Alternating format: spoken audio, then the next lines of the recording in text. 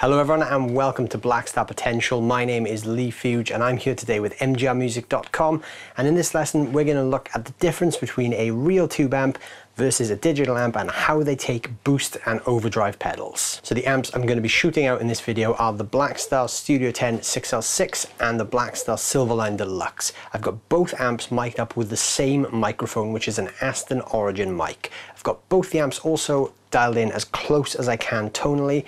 The Silverline Deluxe is set to a 6L6 setting to match that of the Studio 10.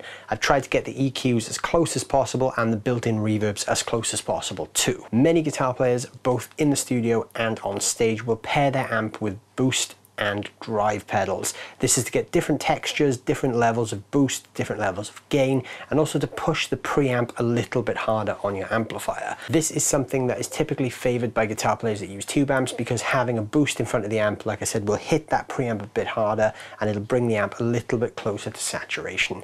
But what if you're someone who has just bought a digital amp like the Silverline beside me?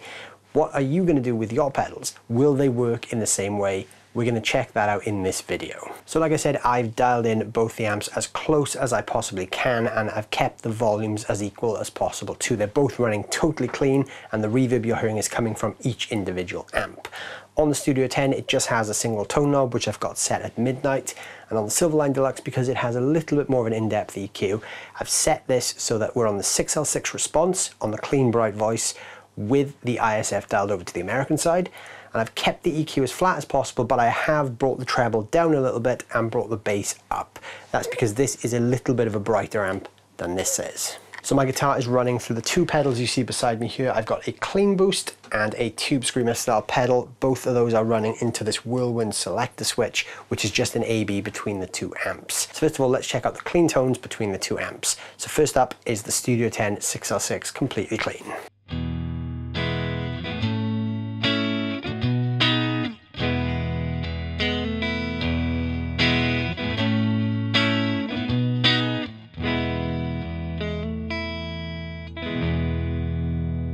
And now the Silverline Deluxe.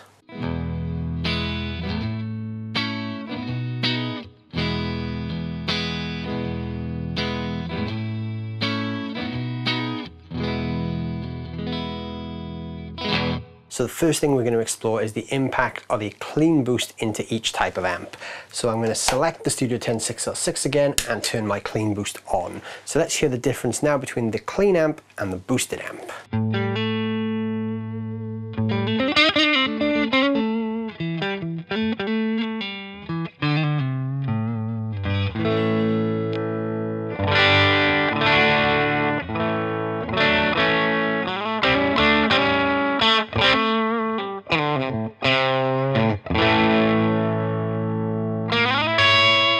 And now the boost pedal into the front of the Silverline.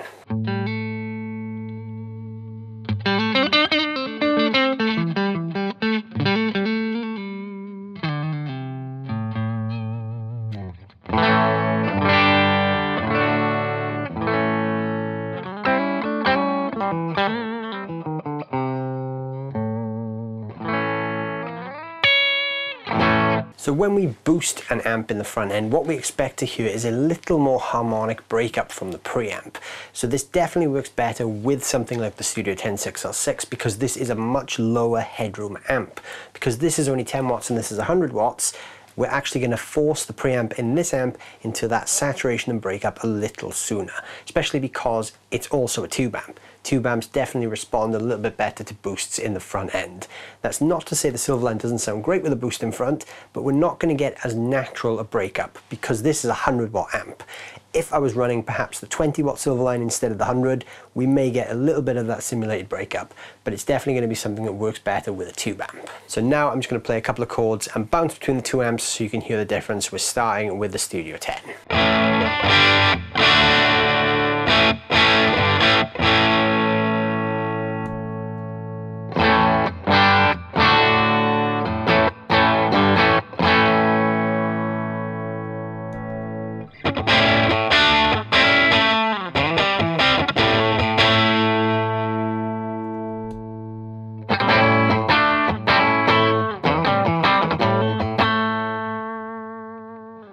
Alright, so next up we're going to talk about overdrive. So I'm going to start off with the Studio 10 once more with an overdrive pedal switched on. This is going to introduce some breakup and distortion to the amp. So there's none coming from the amp because it's running completely clean. So all the gain is coming from the pedal.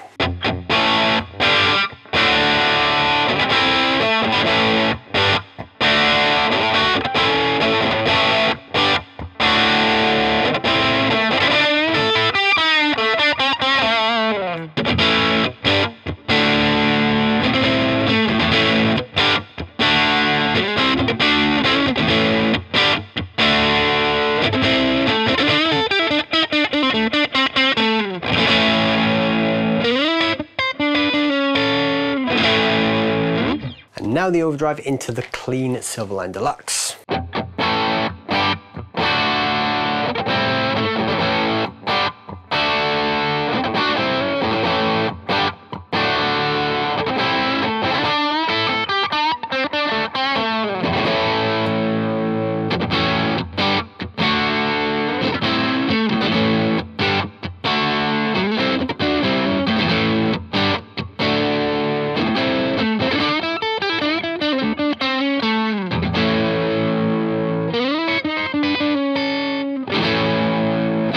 So what are the big differences you can hear there? Once again, there's a harmonic distortion thing going on because we're hitting the preamp of the Studio 10 a little bit harder than this amp. This amp is definitely distorting and it's bringing in the characteristics of the overdrive pedal, but we're not getting as much of a sort of preamp style or sort of pushed clipping sound because this amp has so much headroom. So if I was going to be using this amp with a distortion pedal or an overdrive pedal, I definitely want to be running a lower wattage one to get the same type of clipping. It's definitely a different sound, but it's still a great sound. So now I'm going to look at stacking the two pedals together. So we're going to go back to the Studio 10 and I'm going to put the clean boost back on. So now I'm putting the clean boost into the drive, into the amp.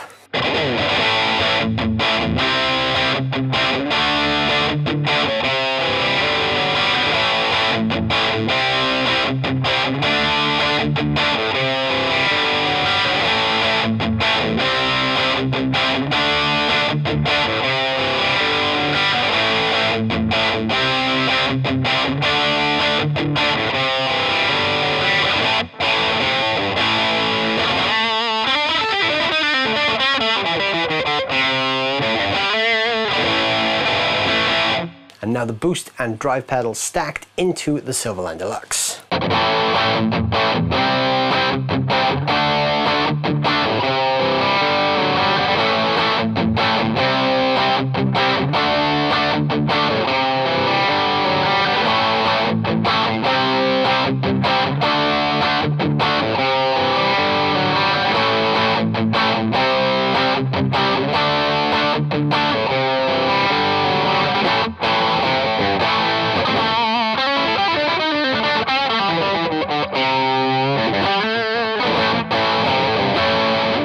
So once again, you can hear some different tonal characteristics and some different kind of clipping things going on there. Once again, we're hitting the Studio 10 that little bit harder, so we're getting a bit of preamp distortion and power amp distortion from the amp as well, which we're not getting from the Silverline because it's got the higher headroom. So there is a little bit of what to expect with using overdrive and boost pedals with your Blackstar amp, whether that be a small, low wattage tube amp or a big 100-watt digital amp as well. They obviously have different vibes there when you use different pedals. You can really see the interaction between the pedal and the gain stages of the amp. When you play through the Silverline with those pedals on, you still get the drive tones, you still get the boost tones, but they're cleaner because we're not getting that power amp compression and we're not getting that sort of preamp distortion that you get from hitting a small amp hard. Whereas on this amp, because this is a 10-watt amp, it's got a much lower headroom, we're bringing in some of that preamp distortion and we're also compressing the power amp and getting a little bit of that sag as well. So they're definitely both great tones, they both react differently, and there's definitely something in either one of those for everyone out there. So where do you guys stand on the difference between boosts and overdrives into a low watt tube amp versus a high headroom digital amp? Let us know down below in the comments, and let us know which pedals and which Blackstar amps you guys are using this concept with as well. We'd love to hear about that. Thank you guys so much for watching. I hope you've enjoyed this video. I can't wait to hear what you guys are using with your own Blackstar setup down below in those comments, so don't forget to get involved.